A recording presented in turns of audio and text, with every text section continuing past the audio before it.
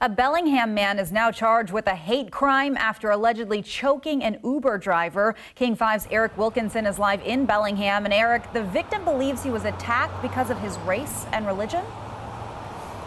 That's right, Jessica. Police say that it happened right here, right outside the defendant's apartment. Police say that man called for an Uber. The Uber took him where he wanted, brought him back here, and after he dropped him off, as he was dropping him off, that defendant grabbed the Uber driver by the throat and choked him out of pure hatred.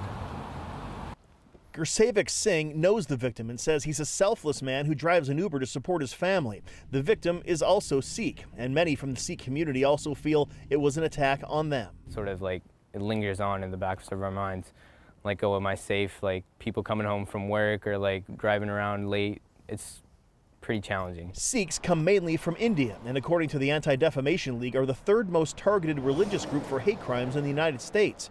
In this case, police say the victim was an Uber driver who was attacked in this intersection after driving the suspect to get fast food. Charging papers show Griffin Sayers allegedly grabbed the driver by the throat while making derogatory comments about his turban and skin color.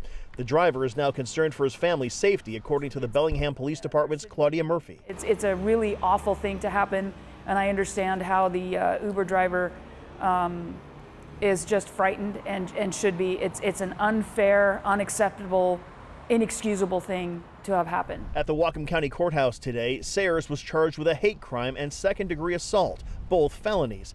To Gursevik, whose dad drove a taxi, it's an important step forward.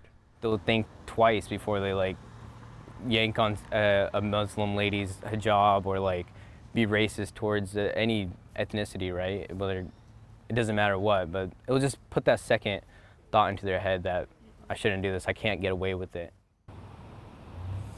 Police say the most important thing to remember here is to always report hate crimes. Don't be afraid to do so. To that point, the police chief here in Bellingham is holding a series of meetings with the Sikh community to drive that point home. Live in Bellingham tonight, Eric Wilkinson, King 5 News.